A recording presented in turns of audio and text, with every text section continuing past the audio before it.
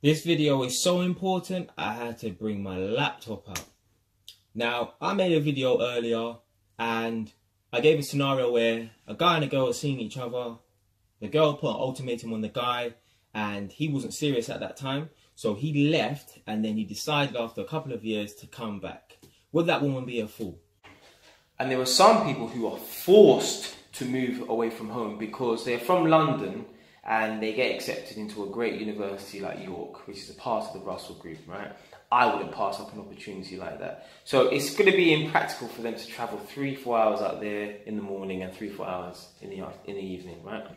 I know someone who does that, but they are a lecturer and they get paid for it, right?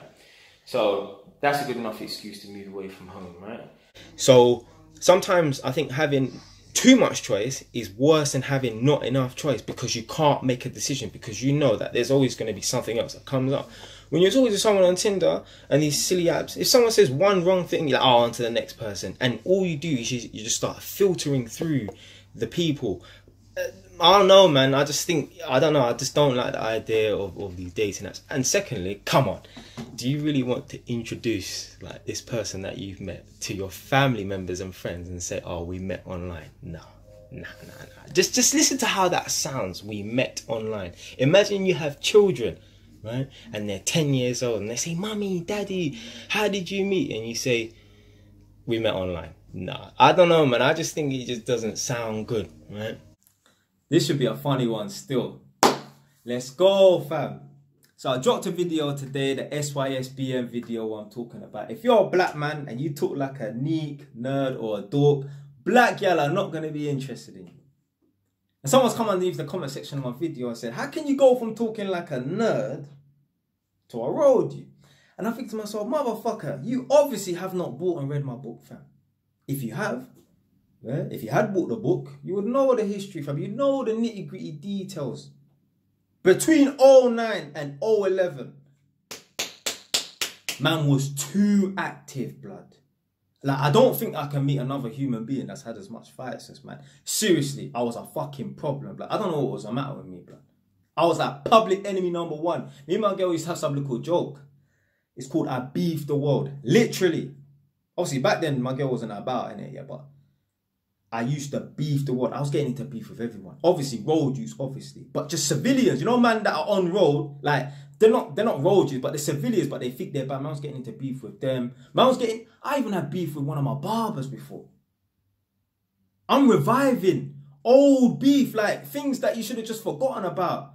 So, like, when I was 15, so between 09 and 011, I was between the age of 17 to 19. But when I was 15, so call it 07, get me, man was doing a look, get me money making, and I wanted to re-up on the OZ, innit?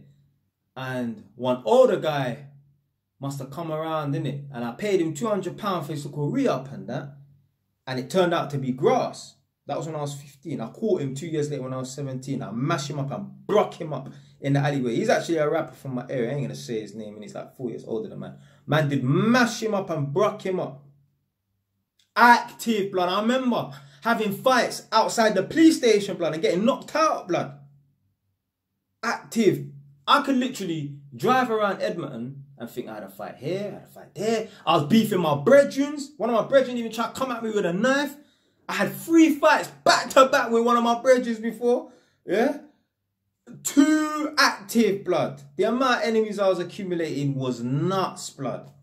And when I talk about accumulating enemies, yeah, I'm not just talking about when I'm running with the local gang in my area. I'm not talking about accumulating enemies from that. I'm talking about I'm accumulating enemies on an individual basis. I got to be with this person, that person.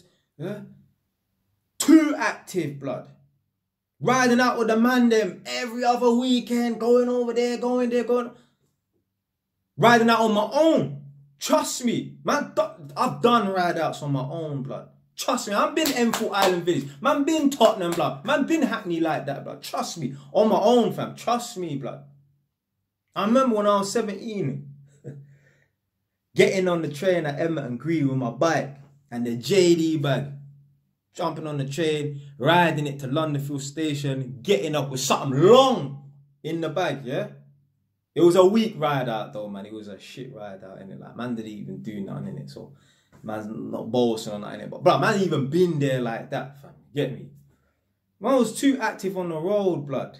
So obviously being a young you on road and that, get me, growing up in Edmonton, man's gonna talk a certain way, innit? It's gonna talk street, obviously, innit? Yeah, naturally, innit? Now, I only got one little video that I can show you lot for when man was like 19 and how I used to speak, innit? So I'm just gonna roll the video. This is when I was in Jamaica and I was on my way to go and surprise my grandma. I went over to Jamaica and my grandma didn't know that I was there, and I went to her yard and surprised her, innit?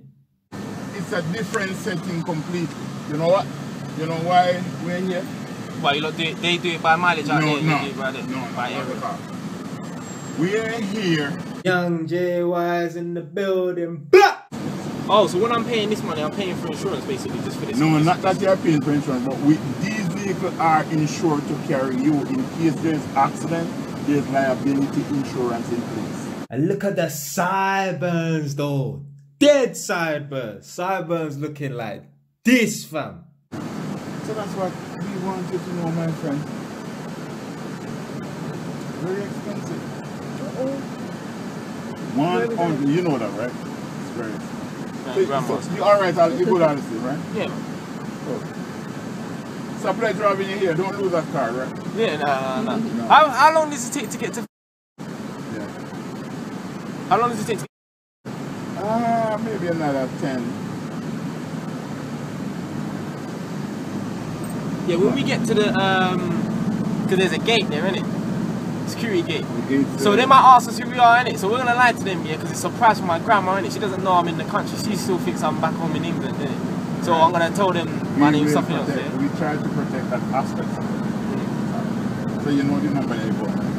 Yeah. Well, I know the house. No, it's 103. But I know the house. Alright, cool. So were you born here? No. You were born here. Yeah. Alright. So yeah, man, I was a little bad breed on road, fam. Do you know what it is, yeah?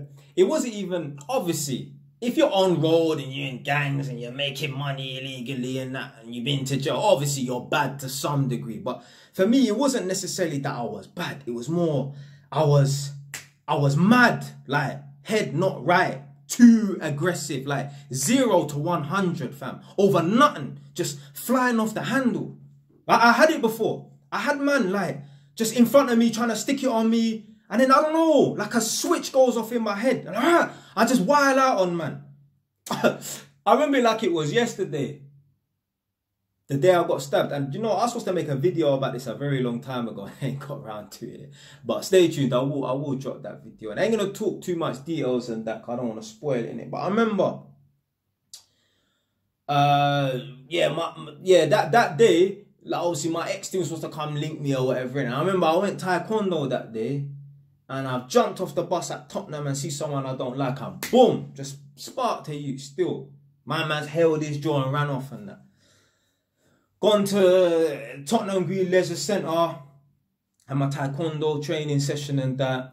And boom, come out of the leisure centre and I see two random youths. Like one of them I recognise his face from college, but the other I don't know. But I just see two random youths hanging outside the leisure centre looking booky and that. I just saw them and just carried on walking in it. Walk through the car park, innit? Next thing I know, I hear someone shout, "Aye!" I turn around, two youths come running towards me. But I just snapped. Bah! Box man in their face.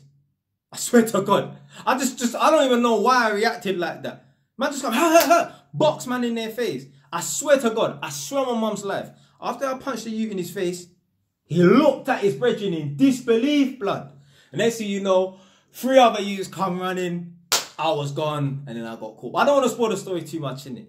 But yeah, I will drop a video talking about the day I got stabbed and that. But literally, fam, man was active, too active, like to the point where when I got my apprenticeship at Home Haringey in 2011, well, I went for the job interview 2011 November. Around about that time, a little bit after, I was going to go and enroll at Cornell College. It's a college on North East London in Tottenham. So it's basically a Tottenham college. And I thought to myself, nah, this is too sticky, blood. I'm still affiliated get me, my people and that, and I'm in enemy territory and I'm a sitting duck. There's a difference between me just cutting through Tottenham and that. That's different. But all it takes is one little pussy, or, you know, little sneaky, little light skin you oh, I just see that you know, call up 6 man and you get me. It's wrong, fam. So I couldn't even go to Tottenham College and that. It would be too much of a slip, blood. I had to end up going to a college in Hertfordshire and that. But yeah, man, I too active in the beef back in the day when I was on road, man. So yeah, man, that's how I used to speak, innit, like, get me. But basically, the reason why I stopped speaking street and started talking like a nerd, took the worst advice from some black woman one time, innit. So let's say like 015 or 016, one of the two. You know, obviously, man spoken about that vending machine business that I started at my uni, innit. So man was going into one. Basically, the University of Derby had like a small campus in Notting Hill. So I used to go there. And that's where I started that vending machine business. Now, there was a black woman. This is cool, innit? But she just gave me... I took some bad advice from her, innit? Anyway, from a black woman to a young black youth. I mean, I wasn't that young, innit? I was like 23 or whatever. But a lot younger than her. Young enough to be her son, easily. Remember this woman, I was chatting to her one time. She's one of the administrators in this uni. And she said, you need to stop talking the way you speak. Yeah, you need to start speaking proper. She said, you see your bosses, your directors of your company that you work for. How do they speak? And she got me thinking. She said, if you want to be successful, you need to speak like them. Now, what she didn't realize was these man are pub man. These man are ex-football hooligans for Arsenal and them things there, innit? But I understood the point that she made. She's basically saying that there ain't no directors or CEOs or no £1 million companies that's talking at the side of their neck. And you get me, I'm from Edmonton and that. So she's basically saying, yeah, if you want to become successful, you're going to need to change the way you speak and that. I don't give a fuck now. Yeah, I'm going to talk the way I'm going to talk. I'll be successful. I don't give a fuck. I'll talk the way I fucking want to talk, innit? But anyway, I took her advice on board. And man just stopped using slang words. Man just, yeah. I stopped speaking with slang. And then, like, at that period of time as well, when she told me that I was off work for a few months and that, you get me, I was stressed. So I took some time off work, innit? And then I was just training with Taekwondo people.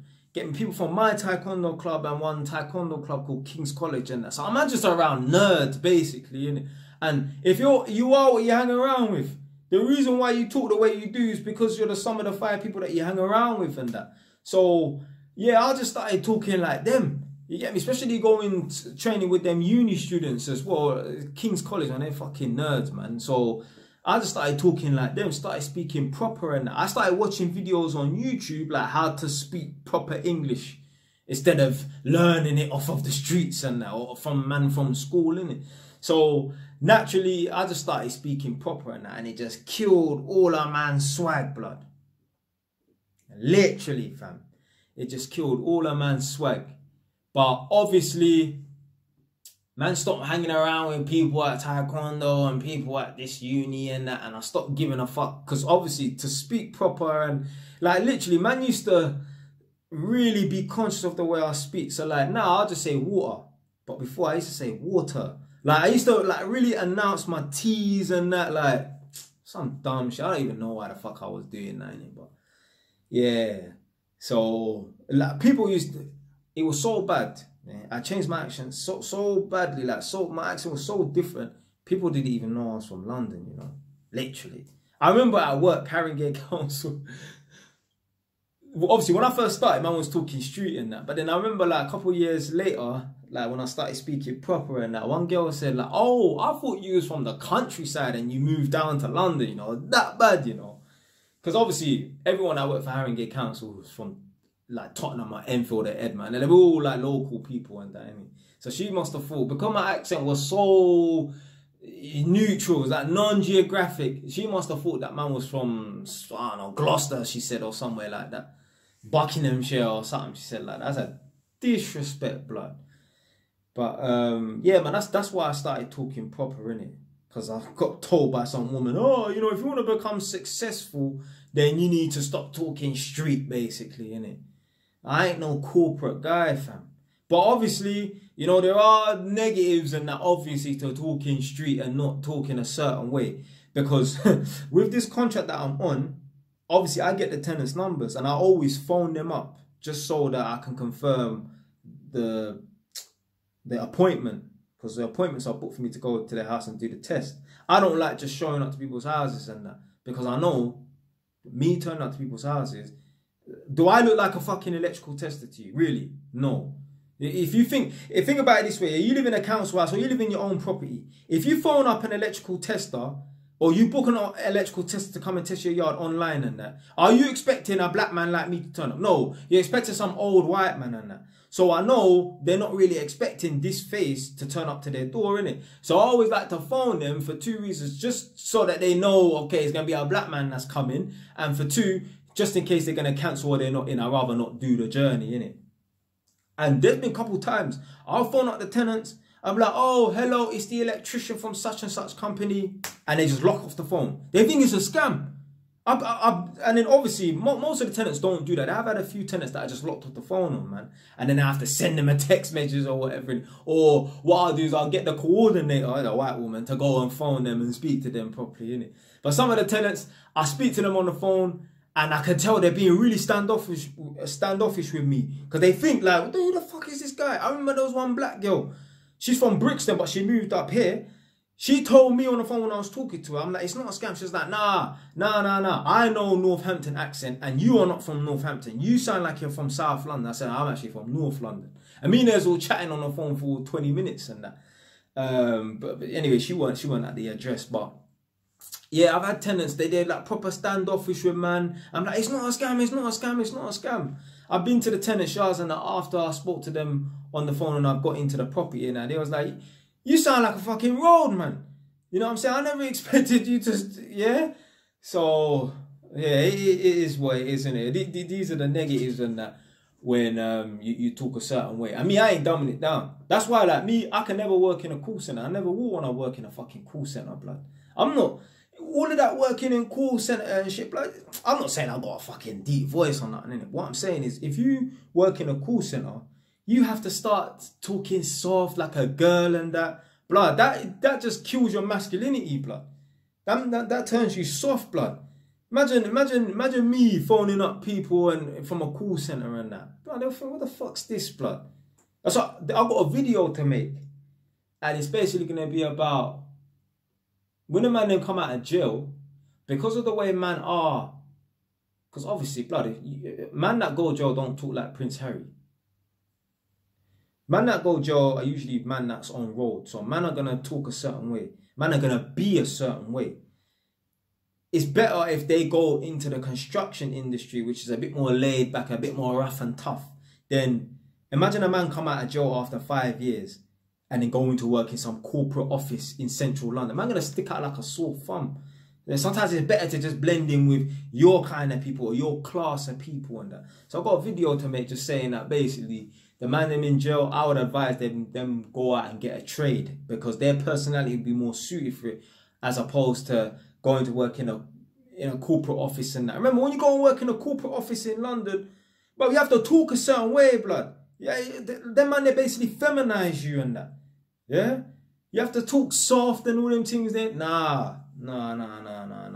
It's not appropriate for the man them that are been in jail for a long time and or talk a certain way. They are a certain way and that. You shouldn't have to change your whole personality and your demeanor just to fit in at work, blood.